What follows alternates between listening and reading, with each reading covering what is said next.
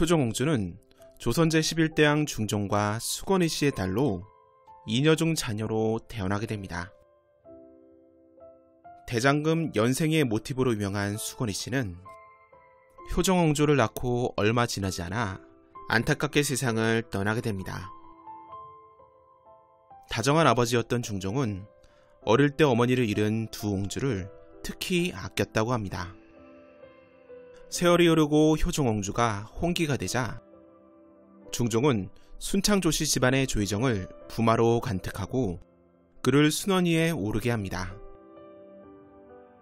참고로 부마들의 관직은 공주의 남편은 종일품 위, 옹주의 남편은 종이품 위, 군주의 남편은 정삼품 부위, 현주의 남편은 종삼품 첨이라는 이름뿐인 관직을 내리게 됩니다. 이렇게 효정옹주가 순원이 조의정과 혼례를 올리고 하가가 결정이 되자 중종은 가뭄으로 나라 사정이 어려움에도 불구하고 딸의 집을 지어주기 위해 대규모 토목공사를 하게 됩니다.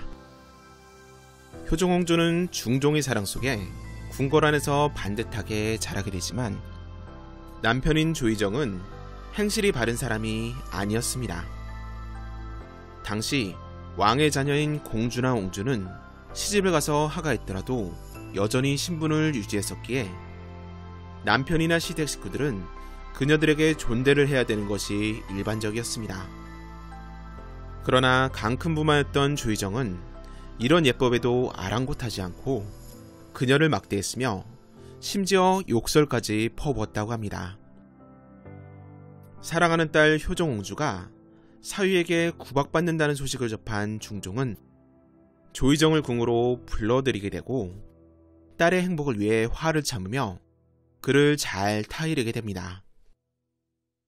그러나 조의정은 달라지지 않았고 오히려 중종에게 사실이 알려진 것에 분노하여 옹주를 따라 궁에서 나온 보모상궁과 하인들을 내쫓게 됩니다. 이후에도 조의정의 행패가 계속되자 중종은 몇 차례 그를 불러 달래도 보고 위협도 해봤지만 소용이 없었습니다. 이렇게 겁이 없었던 조의정은 부마가에서는 안 되는 짓까지 하게 됩니다. 옹주의 몸종인 풍과일을 범한 뒤 그녀를 첩실로 들이고 풍과일을 옹주처럼 대접하고 옹주를 몸종처럼 부리며 박대한 것입니다.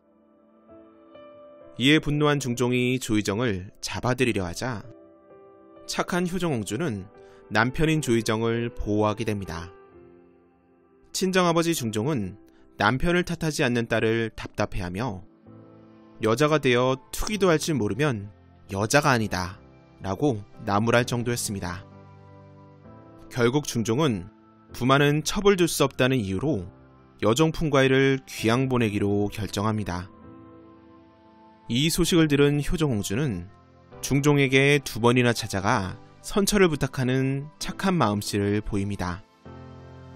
그러나 이러한 옹주의 마음을 외면한 채 조의정은 또다시 막장 행보를 보입니다. 함흥으로 유배를 가는 풍과일을 다른 몸종으로 바꿔치기 하고 그녀를 자신의 고향집에 숨겨두고 모친의 집에 간다는 핑계로 꾸준히 만난 것입니다. 이는 명백히 왕명에 항명한 것이었지만 이 사실을 효정옹주가 항거하면서 조의정은 몰래 풍과일을 만날 수 있었습니다. 하지만 이렇게 착했던 효정옹주의 배려가 그녀에게 도구로 작용하게 됩니다. 1544년 효정옹주는 출산을 한 지 나흘 만에 25세의 나이로 세상을 떠나게 됩니다. 이때 남편 조의정은 아내가 난산으로 인해 아이를 낳고 위독했지만 이를 궁에 늦게 알렸고 중종이 딸을 살리기 위해 급히 의원을 보내지만 도착하기도 전에 옹주는 죽게 됩니다. 이 과정에서 집에 일찍 도착한 은여가 있었음에도 불구하고 문을 열어주지 않았다는 의심스러운 정황이 드러납니다. 게다가 귀양을 보낸 풍과이가 여전히 조의정에 첩노릇을 하고 있다는 사실까지 밝혀지게 되면서 중종은 경로하여 조의정을 의군부로 잡아들이라고 명합니다. 조의정은 처음에는 모든 사실을 부인했지만 국문이 계속되면서 이를 모두 인정하게 됩니다. 이후 중종은 조의정을 죽이려 했지만 왕의 사이였다는 사실과 신하들의 만류로 인해 재산을 몰수한 후 그를 귀양 보내게 됩니다. 한편 효정옹주의 종이었다가 조의정에 첩이된 풍가인은 신분상으로나 명분상으로 죽어 마땅할 상황이었습니다. 그러나 반정을 통해 왕위에 오른 중종은 왕권이 강한 왕이 아니었고, 과거 풍가이가 자신의 어머니를 살리기 위해 손가락을 잘라 먹인 일이 알려지자 효를 중시하는 신하들에게 동정을 사면서 그녀 또한 죽이지 못하고 장백대와 귀양형을 내리게 됩니다. 하지만 그녀를 노리는 사람은 중종뿐만이 아니었습니다. 풍가인은 장백대를 맞은 직후 정체불명의 사람들에게 납치를 당하게 되고, 그녀는 납치당한 채 10여일 동안 갇히게 됩니다. 이는 장백대를 맞을 경우 즉시 치료를 받아야만 살 수 있었기 때문에 이를 못 받게 하려는 의도였습니다. 하지만 풍가인은 10여일간 놔두어도 생존하게 되고, 결국 그들은 맞은 곳을 또 때리게 하고 20여일을 더 가두어 그녀를 죽게 합니다.